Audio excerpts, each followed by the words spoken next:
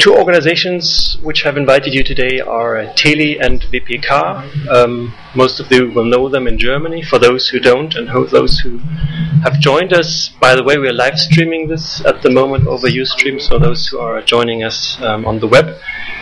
TELI is the German Association of Science and Technical Publishing, or Technical Writers, founded 82 years ago, if I've calculated correctly, as a journalist association. TELI sees itself today more as a forum for dialogue between both sides of the desk, between journalism and PR, media, science and industrial research. And one of the co-founders, TELI, is of the European Association of Science Journalists, OISIA. I've written down that the main objective of TELI then and now is to improve the understanding of science and innovation in society by monitoring the developments critically, if you want scientific literacy. Yeah. The other organization is WPK, Wissenschaftspressekonferenz, translated this as Science Writers Guild, founded 25 years ago in Bonn, where still the office is located. WPK was founded with the objective to foster an independent, responsible science journalism, and WPK has done so at more than 500 press conferences in the last few years, field trips, visits at research facilities, etc. One of the main goals of the organization is to ask for the message behind the scientific message, if you want, the hidden agenda in research and science, so to speak. Which somehow is also what we are trying to do today, if you want, to open a discussion about the implications and the consequences of science and the scientific process and work moving onto the Web 2.0, or is it into the Web 2.0, whatever. I'm joined here today with by two colleagues, and two other colleagues are going to join us over Skype. I will introduce them to you in a few minutes. Unfortunately, due to health reasons, they were not able to come to Germany. I've got them here on my screen, and we're going to beam them onto the wall later. So, for a short introduction, what happened so far, as they call it in sequels, we had for decades what we call peer reviewing, the peer reviewing process as a core element of scientific work. All of you know that, of course. It is there to assure quality, to assure a certain standard of relevance, if you want, of the scientific findings. However, peer reviewing itself has also been increasingly criticized in the past few years due to its lack of transparency. The whole process is not free of manipulation, if you want. There are certain questions that arise, and which is what brought us then to new approaches like open access, for instance, where you see public peer reviewing, if you want, nowadays, an open discussion within the community until the paper is published in the end. But open access, as we all know it and have known it for years, was actually just the beginning of a much wider paradigmatic shift, if you want, called open science, or you could call it like that, which is on the verge of a breakthrough.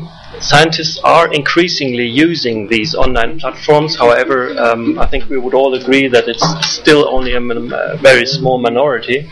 It is a trend, and software tools, not only to blog or to tweet, but also to conduct their research, the research itself, virtually. They do not just stockpile their publications on the Institute's website, but also share them with their peers, together with ongoing recommendations for literature findings.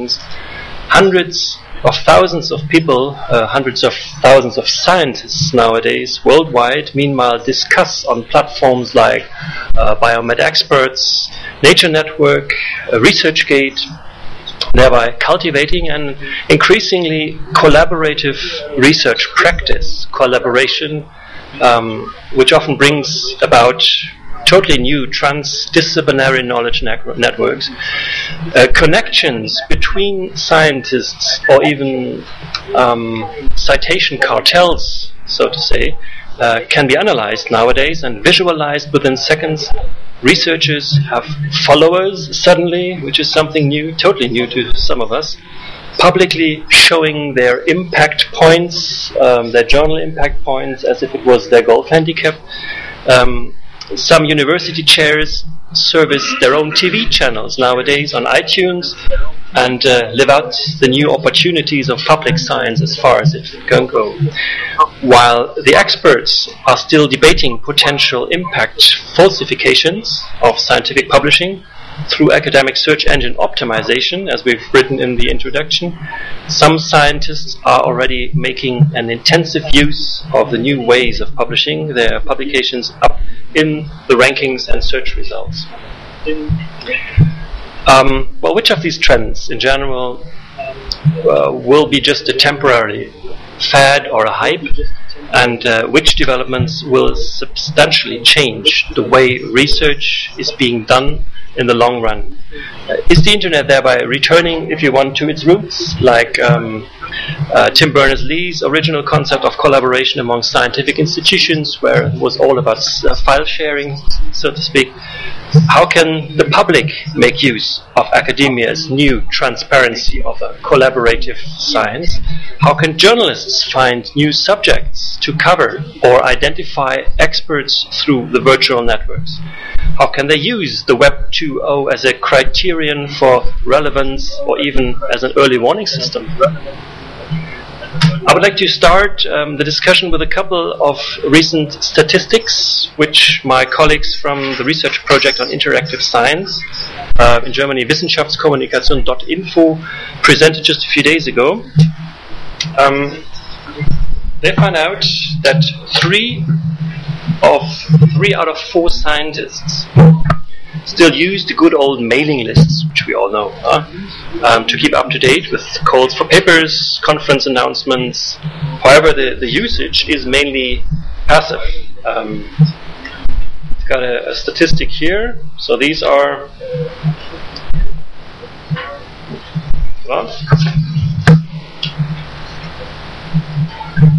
this the usage of mailing lists nowadays, and on the one side here, which is the left side of you, from you, your left side, you see those who inform themselves about events, calls for papers, and so on. So more than half of the scientists use mailing lists like that.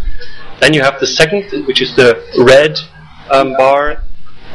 They inform themselves about new publications, research results, still a passive way of usage, and the green one is to communicate with colleagues, so a two-way communication. The last bit here, 3% of scientists actually use mailing lists to discuss scientific theses or research results before they are published officially. That's why I was saying rather passively. Another example, maybe we all know about science blogging. I've got a blog at Science Blogs as well. It still is a minority phenomenon because only 8% of scientists use blogs at all. Can you see it? Yeah. Which is of course less than 1 out of 10 scientists. Those who use them, nonetheless, use them also mainly passively. So, if you look at this, you can see here again those. This is the blue bar here. Those who write themselves regularly, blog posts. The red one is those who post commentaries on other people's blogs, and the green one is they just follow regularly the blog posts of other scientists. So again, those who use social media nowadays, those scientists, even if it's just a small fraction, those who use it still use it also passively. So I think that's what you call the legacy gap. There's a lot to learn and a long way still to go.